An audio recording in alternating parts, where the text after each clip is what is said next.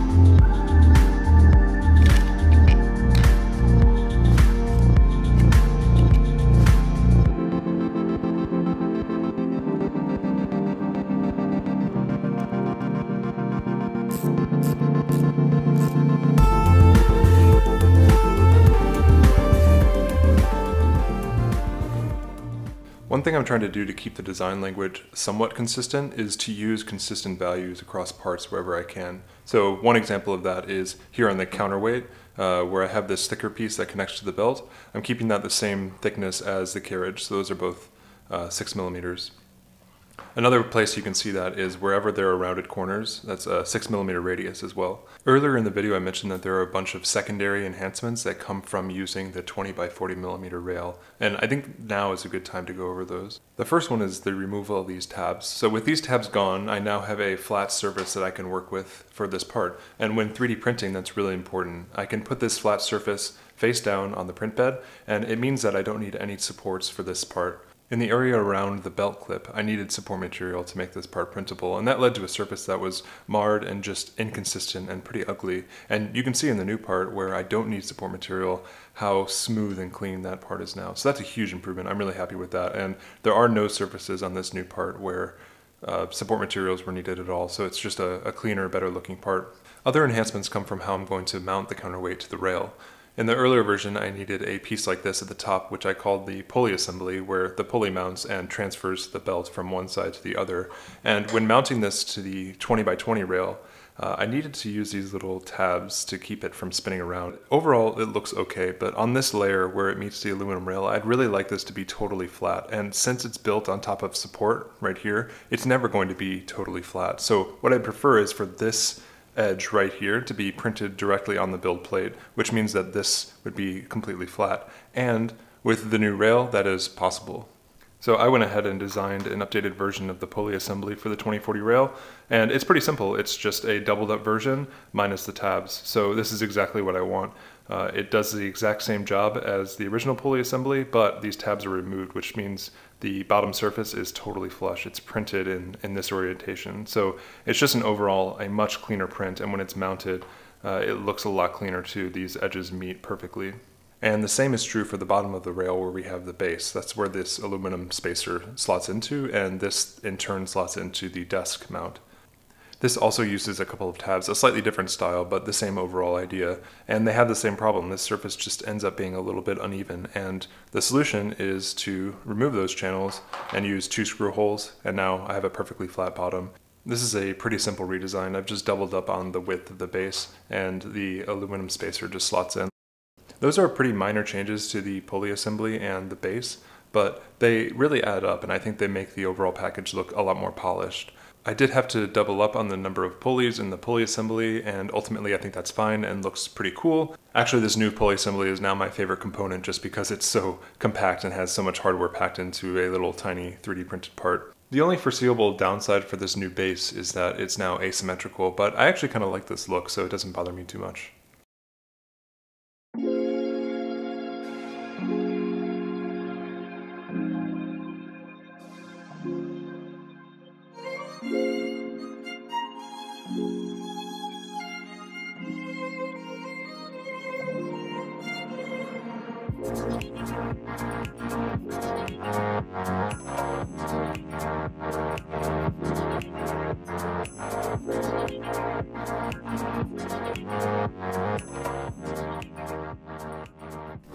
So with everything assembled, I can put it all together and see how it feels.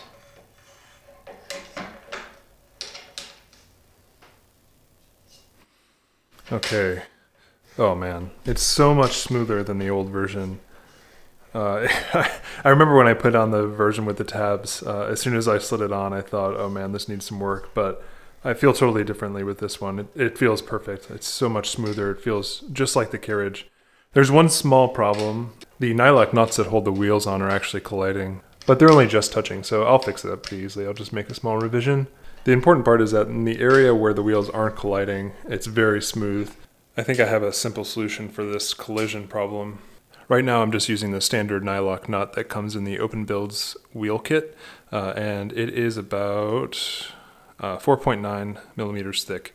And really I just need to shave off like a millimeter or so. I found these lower profile nylock nuts that look like this. And these, they look on the surface about the same, but actually they are 4.46 millimeters, around 4.5 on average. If I use one of these new nylock nuts on both the carriage and the counterweight, I'll save myself about a millimeter between these two, and I think that should give us enough clearance. So I'm going to switch those out now. Here's the carriage and the counterweight with the new nylock nuts, looking pretty stealthy. I'm pretty happy with this. Let's see if it works.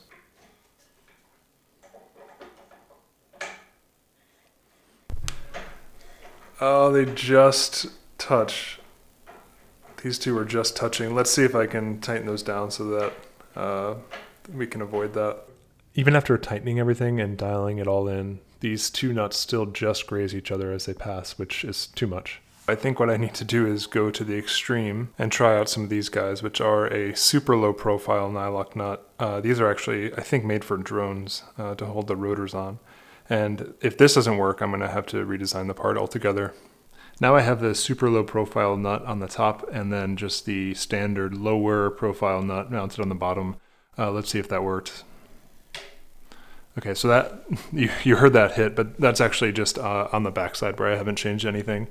So let's get past that. And then there's still a little bit of rubbing right here. Let's see if the lower profile fixes it.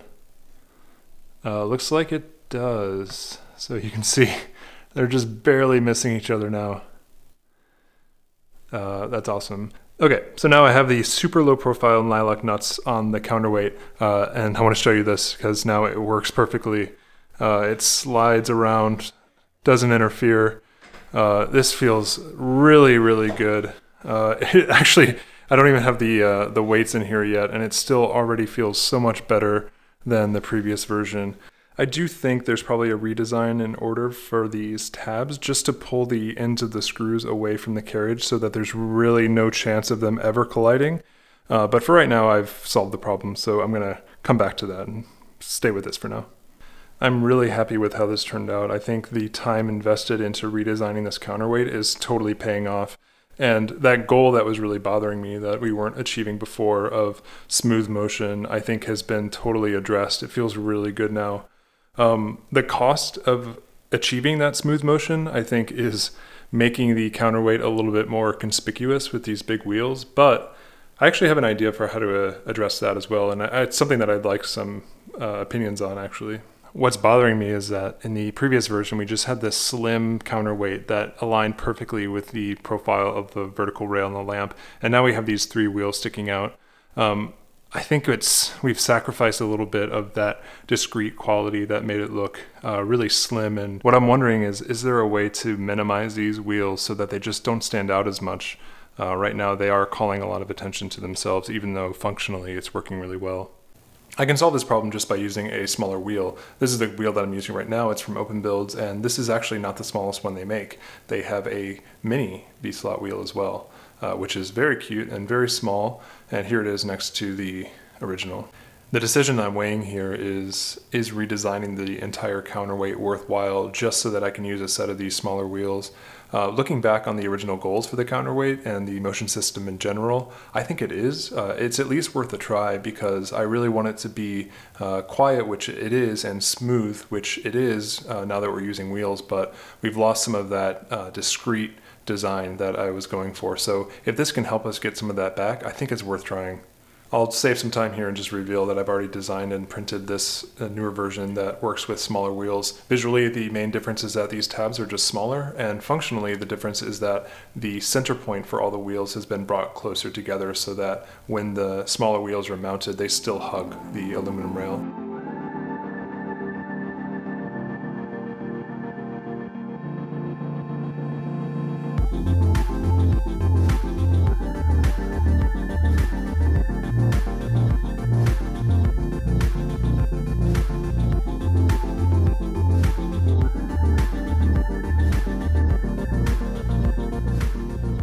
With everything assembled and the belt attached, I can put it on the lamp and see how it works. I'm not using the ultra low profile nylock nuts on these because they actually interfere with the wheels, so we'll have to see if these hit the carriage. Okay, feels pretty smooth. Let's see if they hit. Yeah, you can hear on the other side. So let's see. Oh yeah, they touch. I'm gonna have to switch these out for the ultra low profile. With that modification made, they don't hit at all. They're actually not even in danger of hitting because with this combination of smaller wheels and low profile nylock nuts, they don't even overlap anymore. So they're never going to hit. So that's great. The question now is, how does it look? And I think there's two competing ideas at play here. One is the smaller wheels definitely do make it more discreet, and I like that. They just don't stand out as much because they're smaller. On the other hand, because they're different from these wheels, that in their own way causes them to stand out more. Now we have two types of wheels mounted to the same thing, and I think the fact that they're different makes it stand out. So I'm not a big fan of that. I think I need some time to think about which version I like more, the smaller wheels or the larger wheels, and I'm curious what other people think too. Do you prefer it with these smaller wheels where it's more discreet but non-matchy, or do you prefer the matchy version with large wheels everywhere? I'm curious about that. Between now and the next build log, I'm going to think about which one of these I prefer. On the one hand, I like the larger wheels and the consistency they provide with the carriage, as well as the smooth motion with the larger wheels. I definitely felt a difference with the larger wheels compared to the smaller ones. These just feel like they have a little bit more glide and more cushion and overall move more smoothly. On the other hand, I like how minimal and optimized this version is with the smaller wheels, the smaller tabs, and just making it blend in more in general. I'm just not sure how successful it is at doing that. I'm actually a little bit surprised that I'm leaning towards the larger wheels, even though I went through the trouble of making the version with the smaller wheels, and I felt almost certain that this would be the one to go with. I'm leaning towards this a little bit, so I wouldn't be surprised if I went this way, but I'm curious what other people think. Which version do you think looks better? By the time the next build log rolls around, I'll hopefully have made a decision on which version I like more, which is good because I'm really eager to move on to the lighting components. This is a lamp after all. Let me know in the comments what you think about the wheel options and also the switch to the 20x40 vertical rail. I'm really interested to hear what folks think about that change. Until then, thanks a lot for watching. The next video is going to be really exciting and it's going to be a pretty big shift from what I've been doing so far. So subscribe if you haven't already so you don't miss that. Thanks again. See you in the next one. Bye.